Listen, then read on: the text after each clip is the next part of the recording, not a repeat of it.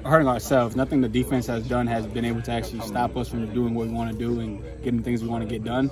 It's kind of just the little tweaks that we have to make for ourselves, and that's just like, these first couple of games are the things that you work on these things so that when you get later on in the season, all those things that you messed up and you missed at those times, you're capitalizing on now.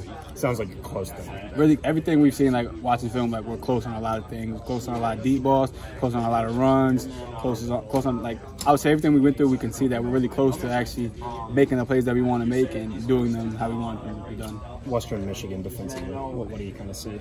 Oh, they got a lot of crazy stuff. They got a lot of pressure. Coach Copeland was saying it's like kind of like Star Wars. You don't know what you're gonna get out there. It's a whole bunch of stuff going on, and they're sound with what they do. They discipline what they do. So it's gonna be definitely a good game, a good task, and we just got to take advantage of the opportunities we have. When you say crazy things, is it more just crazy blitz schemes, slants by the defensive line? Just define crazy, I guess. They blitz a lot, yeah, and they play like different coverages, like the tilt 2 coverage. You can have the safety come from the left side all the way to the right side to play cover 2. Stuff that we don't really see normally.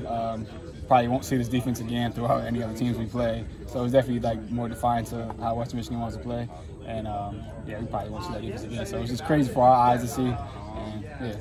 When you talk about you guys being close on offense, how do you get over the hump? Is it just reps? Is it watching film more time? Like how can you kind of close that gap? Yeah, that's all reps. You just gotta keep doing it to be able to do it successfully.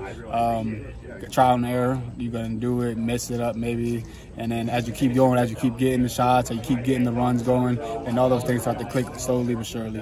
When it's kind of like baby steps and reps and stuff, is it hard to stay focused and not want instant success with an offense right away? It's kind of a slow process to get there. No, you gotta stay focused all the time. This is our job. We're out here, and it's what we have to do. So if your mind's anywhere else but the game and handling that situation when you're supposed to be in that situation, then you're not bought into the situation at all. So we're all just focused on doing our job at all points, no matter if it's going slow, if it's going fast, just bought into the situation. The outside world may not see it, but do you see the improvement on a weekly basis from the offense? Have you seen it? Oh yeah, definitely. I've seen us moving the ball, and I see places where we almost had the big shot that all the fans and all the people want to see, like the big deep balls or the big runs, and we see it on film. We're this close to doing it. So we just know as time goes on and how we keep progressing, we keep getting the practice reps, and we keep finding the little details, we'll get what we want to happen.